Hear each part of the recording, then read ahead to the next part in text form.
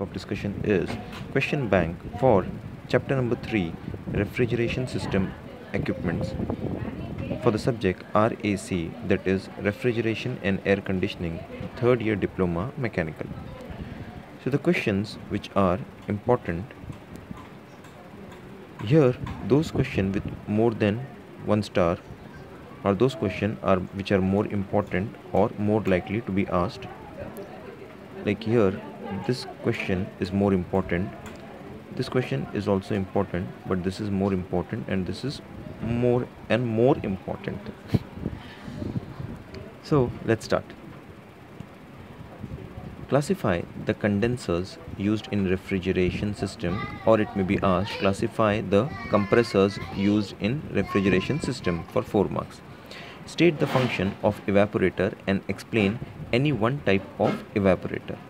Here, any one type of evaporator can be explained, but this question can be asked where the evaporator name can be given. For example, it may be asked, explain working of flooded type evaporator with sketch.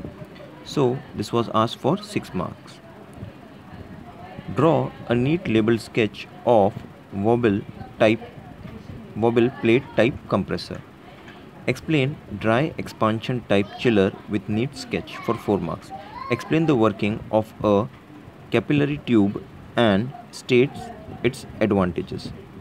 So this was asked for 6 marks, and it may be asked state reasons for suitability of capillary tube as an expansion device for domestic refrigerator. So this is here directly it is asked what is the working of capillary tube and its advantage. Here the question is little bit twisted, and it is asked state reasons for suitability of capillary tube as an expansion device for domestic refrigerator for 4 marks. Compare air cooled condenser with water cooled condensers on the basis of following points with justification for 4 marks for 6 marks. Power consumption per TR capacity, COP of refrigerant system, noise level, day and night and seasonal performance consistency. Question number 7, draw a neat sketch of screw type compressor used in refrigeration and state any 4 advantages of it for 8 marks. So some questions are asked for more marks, like 8 marks, so you have to write and draw sketches which are required. So approximately 4 marks you have to write 1 or 1.5 page. For 8 marks minimum 2 or 2.5 page should be written, and required diagram should be drawn to get the full marks. This is an advice. Differentiate open type and hermetically sealed type compressors for 4 marks.